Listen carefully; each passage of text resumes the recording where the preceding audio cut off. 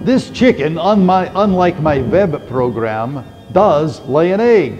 There he is. Whoa, I love it, doesn't it? There's actually, if you look carefully, oh, where's the yolk? There's actually a yolk in here someplace. Wait a second. Yolk. Never. Anyway, this was a. I think it's because the yolk is full floats. Where is it? Come on.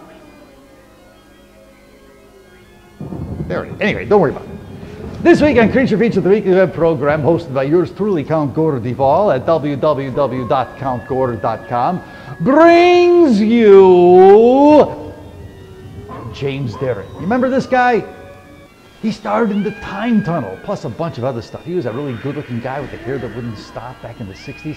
Mark J. Gross has an interview with James Darren, and you'll find that in the atrium. Now, everyone has within them a little bit of hidden Edgar Allan, as in Poe. And I'm going to bring it out of you because you're going to get to watch a short film based loosely on the idea of Poe's short story, The Cast of Amontillado. Yeah, well, Peter C. Swinburne adapted it to the 21st century. And it's called The Case of Cerveza. And you can watch that as you can drink it up, so to say, in my New Blood Showcase.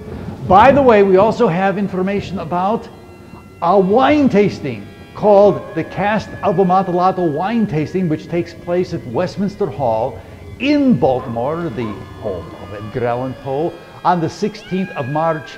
And it's wine tasting, beer tasting, entertainment. It's a lot of fun. You get all the details at the web program, in addition to book reviews, DVD reviews, cult DVD reviews, and lots of other things. So all you got to do is don't lay any eggs. Just go to www.countgore.com while I look for the yolk. There's got to be a yolk in here someplace. Ah, there's the yolk! You can see the yolk. There's the yolk.